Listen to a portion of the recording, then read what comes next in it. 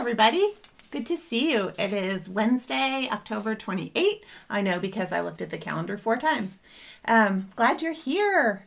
Before I forget, the next Change the Shed will be on November 11, which is 2 weeks from now, because next week I'm doing a bunch of book launch things, and I will be focusing on that. So there will be some live events that I'll be doing next week, and you can register for those if you want on my website. And I already put a link in the on the page for Change the Shed about where that is. So yeah, I'm not sure what all of those will be, but there'll be a couple webinars about making the book and stuff like that. So I'm talking about this book, which those of you who know me have seen me talk about ad nauseum. So next week is the launch week. Gosh, okay, so my little screen looks different. I think that my software wanted me to update it and I didn't, so there you go. I think it's working though. Y'all will let me know if something looks weird. Okay, anyway, let's see if I can get my other camera going. Oh, good, okay. Okay. Woo, okay, got it working. I have been working on this piece. Those of you who were here 2 weeks ago will notice that it looks different and that this is what I was weaving before. I hated it, y'all. I just, I didn't like it. So I started over. Can you all hear me? I got my microphone in a weird place today. You'll tell me if you can't. Yes. Okay. I heard from the voice upstairs that you can hear me. So the picture on the bottom left was what I had going last time, and I really didn't like it. I didn't like all the various colors and the pink, and I'm trying to make it look like fire, and I thought it didn't look like fire at all. So I started over. That is on the back of this, and I don't know if you can even see it. No, it's around the bottom. I'm not turning this loom around because it is heavy and big. But anyway, so I started over, and there you are. It does happen occasionally that I start over. If I know I'm not gonna like something. Welcome everyone. Yeah, we had snow here. We had over a foot of snow in Fort Collins, which was awesome. It's melting now, but it will help the fires a lot. It won't put them out, but it might allow the firefighters to get a handle on them, I hope. So far, Estes Park has been spared, so that's the city in the most danger at the moment. And Rocky Mountain National Park, which has been closed, I think, from the fires. Okay, cool. So this piece, I am getting a huge kick out of the double set pieces. Oh, remember I did this one? I'm sure many of you saw that. You saw this being woven when the pandemic started. It's called Hot Flash. So this is in the same vein, only I wanted it to be, I needed it to be bigger. The design, whatever. This is the same 10 inches. The center part will be the same size, but I added a border of flames. It's called, I was told there would be a handbasket. So it's my next tribute to 2020. Best year ever, right? Thanks, Marlena. Yeah, I thought the new colors without the pink, I just wanted more consistent colors. I wanted red, orange, and yellow, and I did mix a few colors in the bundles, but I kept them much more consistent, and I liked it a lot better, especially because it's a frame. I didn't want there to be so much going on. Oh, thanks, Connie. I'm glad you saw my Damascus thing. Hey, the link came out for the Damascus talk, so I'll put that in my newsletter tomorrow. If anyone missed the talk from the Damascus school, you can watch that talk. Some of the images and stuff I talked about I'll be showing again next week in the webinars, but I won't go into quite so much detail as I did about the making of the book. So if you're interested in how the book was made, you can watch the talk I did for Damascus Fiber Art School.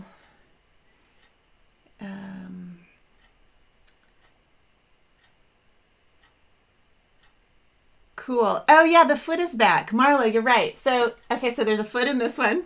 This one's called Hot Flash. And Bigfoot. So this is another foot. This one has a shoe. And also the same, I wanted to keep one thing in this, if I do a series. This is the second one, so it's already a series, right? I wanted to keep this blue daisy pattern in the fabrics in the piece. And so this is a skirt that has the daisy pattern, and I'm just seeing that, I don't know about that curve there. Anyway, yeah, so hopefully that will be a little bit something that goes through. If I do more of them, we'll see.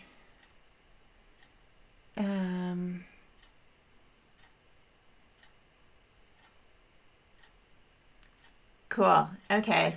Good deal. So I'll show you the cartoon just for fun. Let's see if you can see this. So I drew the whole thing out this time, except I haven't drawn all of the edge pieces. But let's see if I back this up. That's better.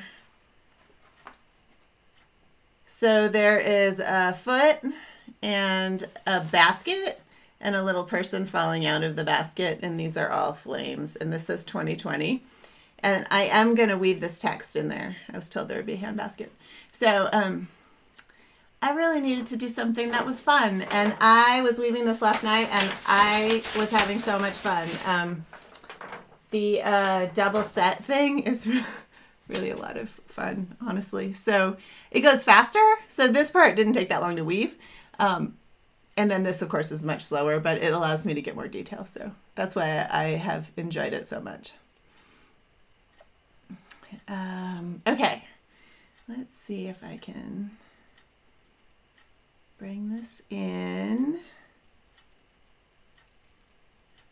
I'm working on this part today. Maybe I'll put it there. So this part is in 8 ends per inch, and this is all 16, and so y'all are not going to be happy with me weaving at 16 because it's hard to see, but I did the same thing where I'm weaving these little petals, and then I'm using the blue just as a divider. So then I'll fill this part in with white again. But I need to, of course, fill in the blue before I can weave right on top of that there. So one thing I'm doing is using, this is the Ross loom, and I only have one shedding mechanism on it. I suspect I could buy another one and have 2 sets with shedding mechanisms, and if I keep doing this double set thing, I might try that on this loom. I absolutely could do it on a Murex also. I have extra shedding mechanisms for Murex, so actually maybe I'll do that before I buy a new piece for this loom. But using an open shed rod, which is just a knitting needle, for the finer set at this point. And then I just push that up and it will stay. And that just helps me find one of the sheds more easily. Like this. And I still haven't gotten new glasses, so you see me struggling, getting older.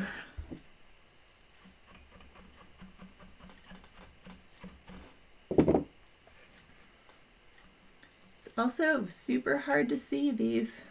That went one too far. Super hard to see the 16 EPI. I don't know how Kathy Todd Hooker does her. Does she wear like, I should ask her this. Does she wear like those loops that people who have to see things magnified wear? Like, how does she work at 32 ends per inch? I don't understand how you could see it.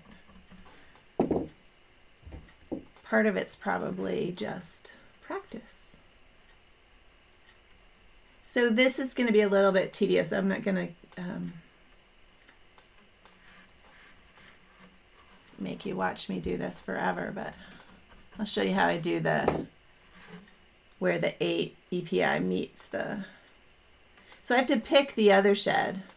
So the little open shed rod works quickly, but then I have to pick the other one because at this point I don't have a shedding device on the other shed. And I could do like, there's plenty of other things I could do. I could do a little like a Navajo shedding thing, or little, because this area is small, I could actually put just some leashes that I would pull forward. But no, I'm going to stick with the slow way. And I have to use a shed stick on this. There's no way I could pick 16 EPI with my fingers. They're way too, my fingers are way too fat. Okay, it helps if I get to the right spot too. So I'm only using one strand of Weaver's Bazaar Fine on 16 EPI. I think you could maybe use 2. I haven't tried it. It would be close. I'm gonna need a new piece of this blue. Let's see. Oh, Sarah, that's awesome. She says she pre-ordered my book and picked it up. She can pick it up today at her local bookstore. I have noticed that those of you who ordered from independent bookstores are happy about it now. The book costs more, of course, than if you order it on Amazon, but Amazon is having some struggles. Several people have gotten notices that it won't show up until December, and I'm really sorry about that. It's some kind of Amazon thing. I suspect they just didn't order enough books, and so they're waiting for more to come. And I don't know if it depends on where you live. One person I know is in Santa Fe. Another person is in Texas, I think. So I don't know what the deal is. And I am sorry about it. But obviously, I don't have any control over the distribution of the book. And I am not selling it myself, before you all ask. I am not. Okay, one thing I love about this Ross loom is that the more I use it, the more I love that the space between the 2 layers of warp is deeper. So I can just stick my hand right in there and pull these through. Of course, I could poke them through from the front too, but it's really nice.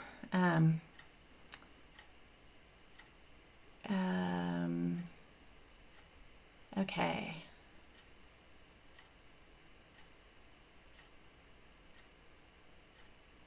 Oh, McKenna's talking about trying a double set on the saffron. Yeah, you could do that on the saffron. You would just warp it double with a thinner warp, and then I would use some twining or something to even it out maybe. That's something that would be an interesting video to make, actually. You're making me think, McKenna. You guys have great questions, and I'm always like, oh, I should make a video about that. Can't make a video about everything, but maybe eventually. Oh yeah, Barbara, that's funny. I don't think you've explained your title. Yeah, the younger people won't get it, and maybe a bunch of you won't get it anyway. I think it's funny, but have you ever heard the saying, I think it's an American saying, so it might be foreign in another country, but there's a saying about going to hell in a handbasket, and I feel like this is 2020 completely. We're going to hell in a handbasket. It's just been a hard year. And so this piece is called I Was Told There Would Be a Handbasket, which is kind of a joke meme that you see going around a lot. It's an attempt at some kind of humor. Mary, can I explain the double set setup a little more? Is it too complicated?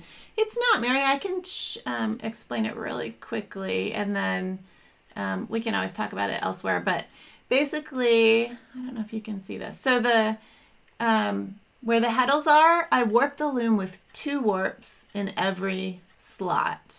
So at 8 ends per inch, I actually have 2 warps in each slot. And if you can see here, I'm weaving at 8 ends per inch here, and there are 2 warps every time. So if I spread these, you'll be able to see it. There are 2 warps that it's going over and under, and they're just bundled together as if they were 1 warp. And then over here, see if this will focus. Maybe you can see it better like that. See how there's two there, and here they're spread apart and there's only one.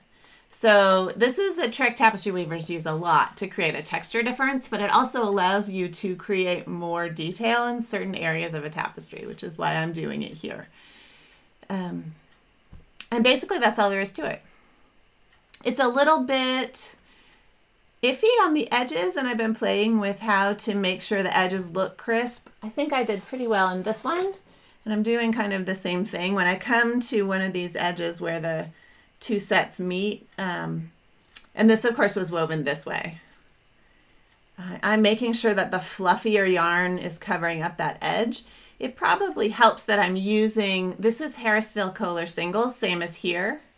This is all Harrisville Kohler singles, and this is Weaver's Bazaar 18-2. So this is a really shiny, crisp yarn, and this is a very fuzzy yarn. And so the fuzzy yarn is helping me kind of hide where that edge is, because when you come to the edge, there's two warps there, and this one has been going over two at a time, and this one's only going over one at a time. So there's a little mismatch at the edge in terms of shedding, and that this yarn is so much fatter than this yarn. This yarn is fatter than this yarn. So anyway, it's fun. I think I've been having a lot of fun with it, which is, I think, an important thing. And anything we can do to survive the rest of 2020, we should have some fun. Candy said she got her book yesterday in Colorado, ordered from Barnes & Noble. Oh, thank you, Candy. It's beautiful and full of useful information. I hope that that is true, that you all feel like it is useful. Let's see. Okay, hold on. I'm going to take my glasses off. Yep, that's the right shed. And we're going to go there.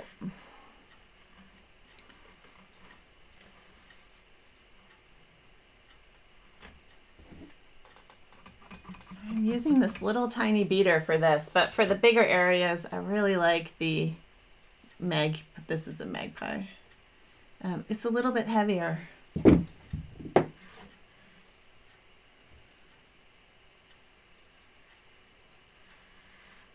This other one is, this one that I use for small things is a Threads Through Time beater from, she's on Etsy. I love them. I really love the small woodworking studios that make weaving tools. They make wonderful things. Okay, I need one more there. So my goal here is to get this blue to come over the top of that.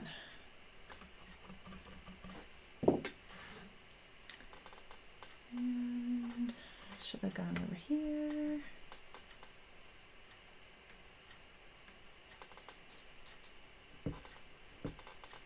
Let's see. That is my chair creaking. I bet you can hear that. I don't know what's going on with this chair. Oh, William says he does the Navajo shedding even on his handy women loom, and the speed up is worth the initial hassle. I think in this case, you're right, William. This is going to have a fair amount of the 16 EPI. So this whole, you can't see that, but the whole here, this whole handbasket part right here is going to be at 16 EPI. And if I don't figure out a way to speed that up, it's going to take forever. Maybe I should just get another shedding device. There's room on this loom here to put another one, and because it doesn't hook like the Mirex does, I could have the 16 EPI shedding device below the other one with the handle on the other side. I think I've created a little hole there, which you can probably see, and I'm going to attempt to fill it in.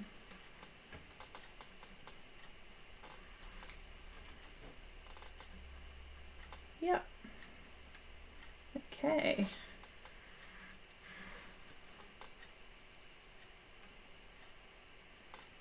So the Navajo shedding is If you've seen that, they use a flexible stick that is, and then looped. So there's a flexible stick that goes along this way, a batten of some kind, and then they loop string heddles along it. But because and I guess the stick wouldn't have to be flexible, but if you've seen Navajo weavers work on big looms, when they pull that stick, it bends a little bit, so they can just pull up the heddles of the area they're working in instead of having to pull so hard.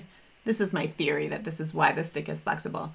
You have to pull really hard if the piece is wide, and you know, pulling on it to get it to move means all of those heddles at a very high tension have to move. Yeah, anyway, it's a great solution. And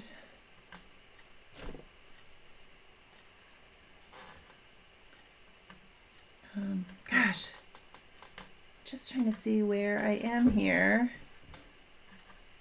All right. And again, this would be a lot easier. Okay. I think after this, I'll get to the point I wanted you to see. Yeah.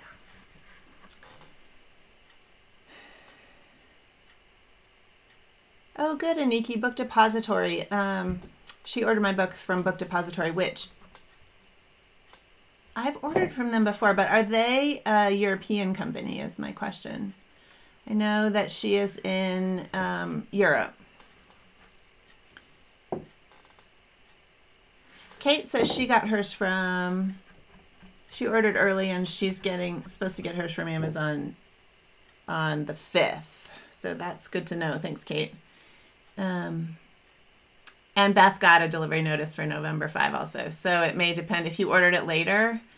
I'm suspecting that they are running out because people are buying it. Thank you guys. I'm pretty pleased by how many people have wanted a copy so far. I'm very pleased. Not just a little pleased, I'm very pleased. Thank you all. It was a massive project, and it's hopeful to know that it will be useful to people. Tattered cover, won't get it in until November 4. Hopefully they'll send it right after that, Carolyn. Or you can go pick it up maybe if you're in Denver. Or one of the other tattered covers. Okay, Barb, same thing. She ordered really early and Amazon says 11/5, which must be Thursday. So Betsy, perfect. She used 26 to warp the saffron double, and this is also 26 cotton seine twine. So for 16 EPI, it's a good size warp.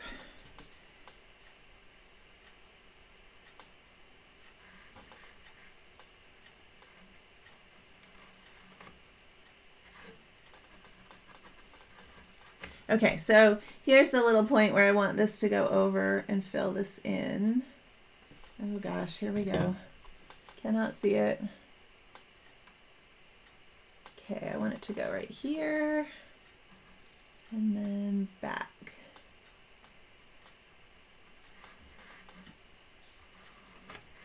Okay, so there, that will fill in a little thing here, and then, let's see, can you see that? Yeah. And then this white, well, so this is the same white I used to weave that, and I just brought the tail down the edge of this curve to right there, and it's waiting. And now once I fill this in here, I can go back and forth and fill that in. And then I'll do the same thing. I'll bring this over and down to make that little line.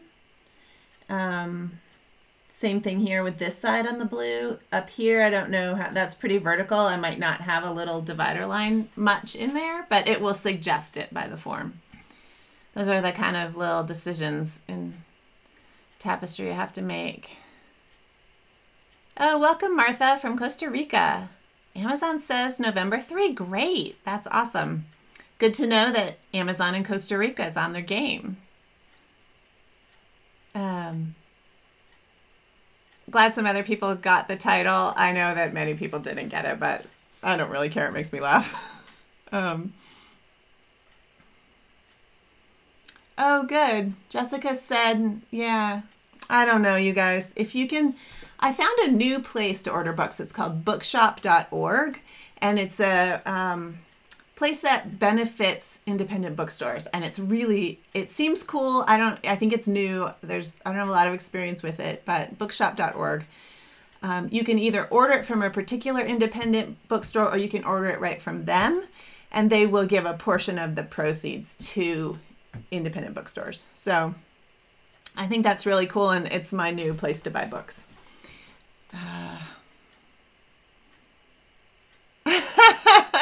I'm glad people are laughing. Yes, Alex, it's 26 cotton seam twine.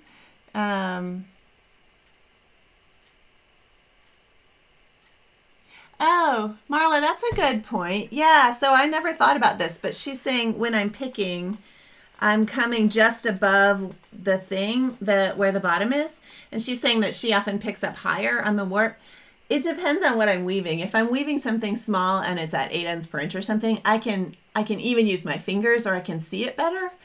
When I am doing something this small, it's hard to see where the over-unders are to make sure I get the right spot. So I'm only, a ½ inch above where I last wove, and that's because I can see right away if I've picked up the wrong warp. And that is easier. So that's why I'm doing that. Okay. I will finish that later, and I'll just show you. Let's look at here. Let's move that over a little bit so you can see this part. This part is at 8 ends per inch. And 3 strands of Harrisville Kohler singles, which is a much fluffier yarn. And so here I can fill in on the top of where the blue went.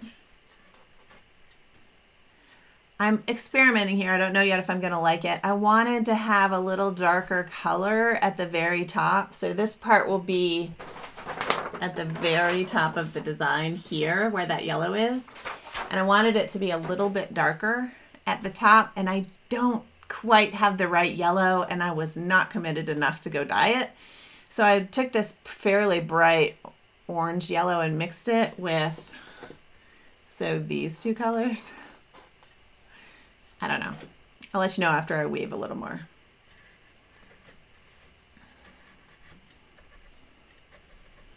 So here is that thing where the blue had split these 2 warps. And what am I going to do? It's always a guessing game. And sometimes I have to change my decision, but I'm just going to go around those 2 warps and see if that will fill in nicely. What I don't want is little gaps where you can see that the over-under pattern isn't quite right, where those 2 different sets meet. So as long as I can't see that, it's fine. I am helped, of course, by the Harrisville Highland being so fluffy. Fuzzy.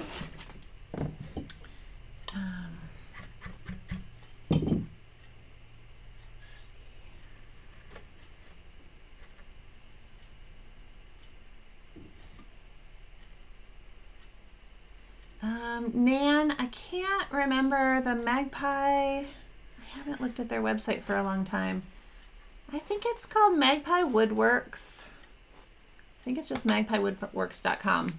Marcia wants to know what the Weaver's Bazaar name of this blue is, and I just happen to have the tag, Marcia. Let's see if, oh, I cut it in half. Let's see if I can see this. It is Satire Blue, color 180155, but oh no, Saltire, S-A-L-T-I-R-E, blue, and it is quite bright, and it's very blue. It's not, I don't think there's much red in it. It's right in the middle of the blue. You know what I mean? It's right in the middle of the blues. It's not too warm and not too cool. I mean, it's cool because it's blue, but Anyway, saltier. You're lucky that ball band was in there. I would have had no idea. Aniki, did I vote? I voted. I just haven't dropped my ballot in the slot yet, but I will do it today. We had big snow, and so I've been avoiding driving because the roads are a mess. They don't actually plow our street, so it is now melted out enough that I'm not going to have to do any massive shoveling. It's the thing where, you get a big pile of snow and ice at the bottom of your driveway, and it's like, well, am I going to go somewhere? I'm going to wait for that to melt because it's going to get warmer. So I chose melt. Anyway, yes, no worries. Voting is happening. I hope all of you from the USA are voting. Good. I'm glad a bunch of you still are getting notices that you're getting the book early. If you get that notice from Amazon that your book isn't coming till December and you really want it earlier, you could, they don't charge you until, I'm pretty sure, at least in the USA, they don't charge you until they send the book. So you could cancel that order and order it from, see if you can find it somewhere else. Maybe you should try to find it somewhere else first and then cancel the other order.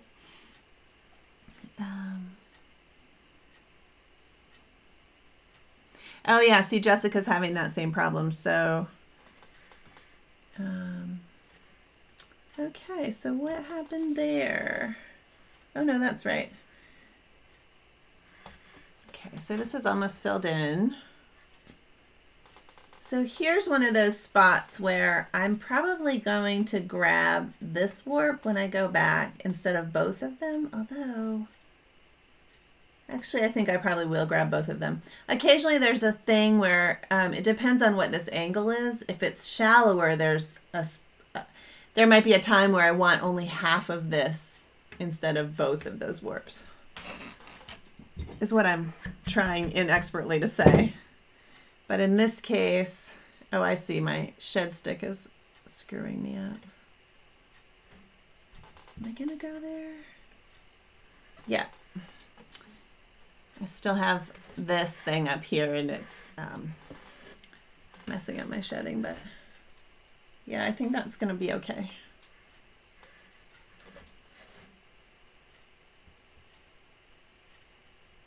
Oh, Anne says she doesn't have a delivery date. I'm sorry, you guys. I do think that Amazon didn't order enough. This is my guess. I haven't heard this for sure, but and they're waiting for more to arrive. Let's see if you had any more questions about this before I... Aniki, the blue compared to the white has the same weft. Yes, so they're both, all of these colors in here are Weaver's Bazaar 18.2. 18.2, it's their fine yarn, Weaver's Bazaar from the UK. Weaver's Bazaar does, they, I've been ordering their yarn for a long time, so I have some of their yarn that was from a long time ago, and it is slightly different, but I haven't, and this white I think is one of those. It's just, I'm not sure, I can't even characterize what the difference is. It's just not identical. There's something different in the spin or something, but they're the same size, and every bit of yarn I've gotten from them in the last several years has been the same, and they are now sending it on cones, not on these little balls. I kind of like the balls, but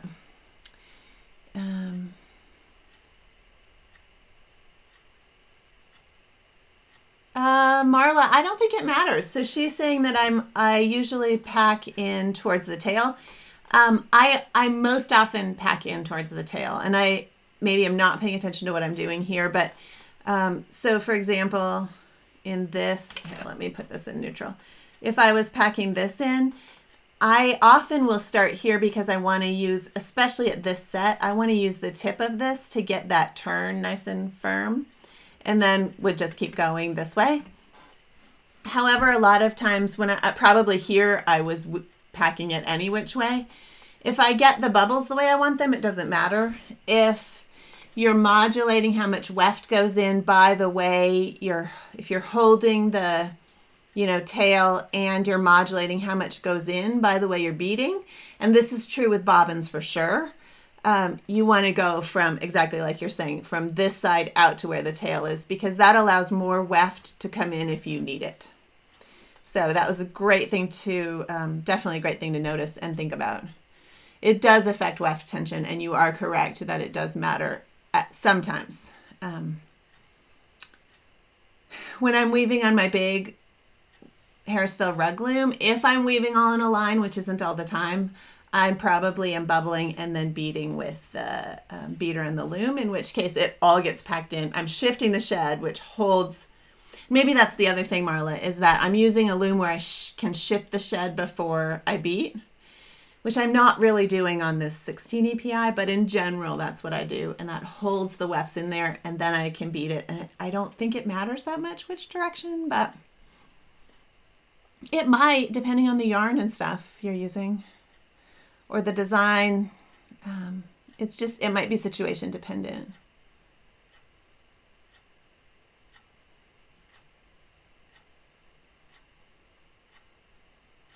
That's nice, Kate. That is a good reason to order from Amazon. She's saying that pre-ordering from Amazon means you can review the book on Amazon, which is always helpful. For new books just coming out, it is very nice to have people who are going to give you good reviews do that on Amazon. So those of you who bought it, they'll only allow you to do that if you bought it from Amazon. But if you did buy it from Amazon and you want to leave a review, especially if you want to leave a 5-star review, please go for it. Yes, Jessica has shed sticks from wood. Oh, I probably haven't seen that, Jessica. I also just got a new shed stick from somebody, but I don't know where it is. So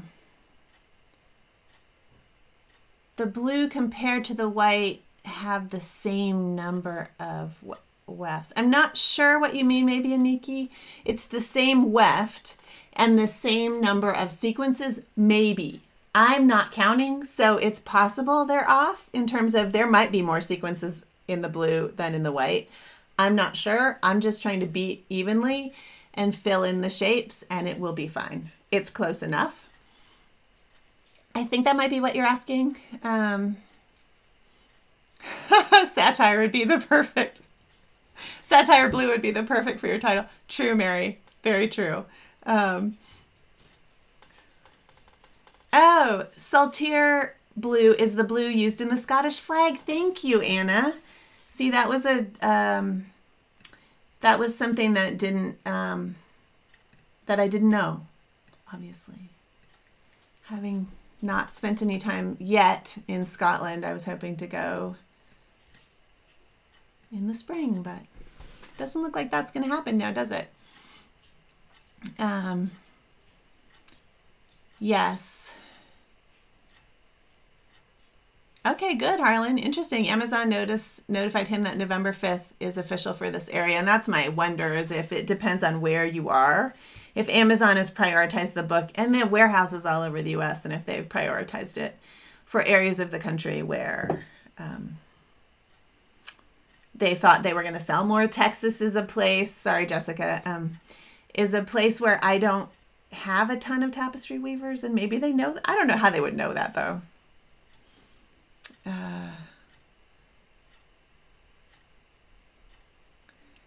Okay, cool. I'm glad that many of you are getting that delivery date. I'm sorry for those of you who are hearing that they are sending it in December. So if that is distressing, you can definitely order somewhere else and they won't have charged you on Amazon, I don't think. Anyway, this piece is really fun. I will keep working on it. I will be back for Change the Shed on the 11th.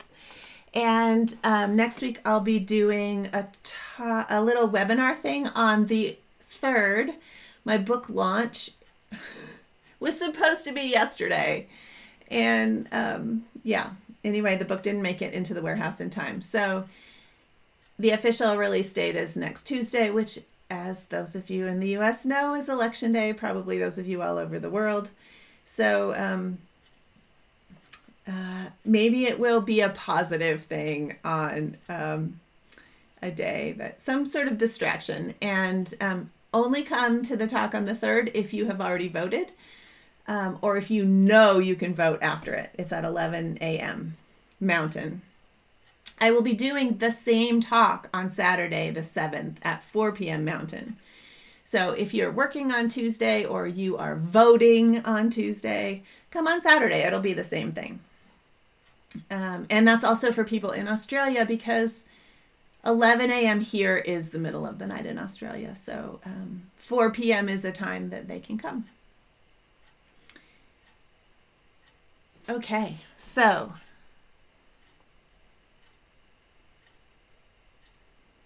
oh, great. Evelyn said Amazon UK, the book is out of stock. So she ordered from Weaver's Bazaar. They are also carrying it. I don't know how many she has, but she says she's gotten lots of orders. And so definitely you can always even email Weaver's Bazaar and say, hey, do you have them? Can I get one? She may actually have the books now. So Weaver's Bazaar would be a great place. If you're in the UK, Weaver's Bazaar would be a great place to order it from, or anywhere in Europe, maybe. And Nikki says she always orders from Book Depository, and I think she is in Eastern Europe. Am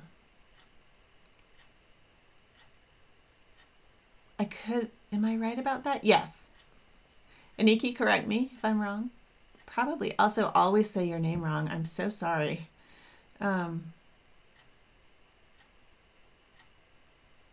Okay, cool. Y'all are great. It's Remembrance Day on the 11th in Canada. Oh, I actually didn't know that, Christine. So it's a bit of a holiday in Canada on Saturday. Thank you all. I am, again, rambling, and I'm glad that you're here. I'll be back with much progress on this piece, I hope, in 2 weeks. And you may actually see it next week here and there also, as I'm talking about the book and just celebrating the fact that it's finished. Okay, Marla ordered through Bookshop. That is, and she got it yesterday. So bookshop.org is what I was talking about. And she already got hers, so that's cool. Yes, Hungary. That is what I had in my head. Book Depository. Ginger says they have good service. I think I've also ordered from them. Anyway, thanks to you all. Thanks for coming and chatting with me and entertaining my questions. I have added, I'll talk about this next time, but this also has silk in the edges, so you can see the, here you can see that these lines have silk around them. That was because of the fire, so we'll see if I add any more areas of more silk. Cool. Thanks you all. I will see some of you next week in the webinars, and then in 2 weeks on Change the Shed. And keep weaving and stay sane and go vote if you're in the US. Bye y'all.